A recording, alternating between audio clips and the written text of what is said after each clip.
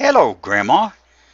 I just wanted to make you aware of another security scam that's going around so that when it comes to you, you will know what to do about it.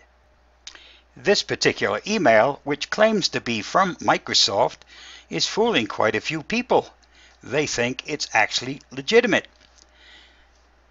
Should you get an email like this one or similar to this one, remember it's a scam.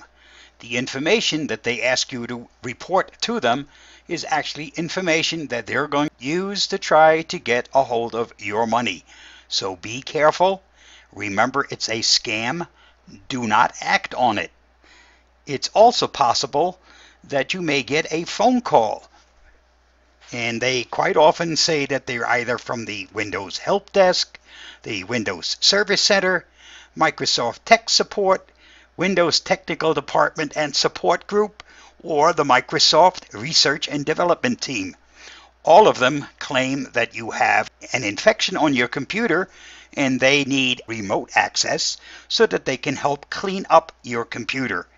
What they're actually trying to do is get a hold of the information that's stored on your computer. Remember, if it sounds too good to be true, it usually is. Be careful. Tell these people, I'm sorry, but my computer is fully protected by Avast. I don't have any viruses, and hang up on them.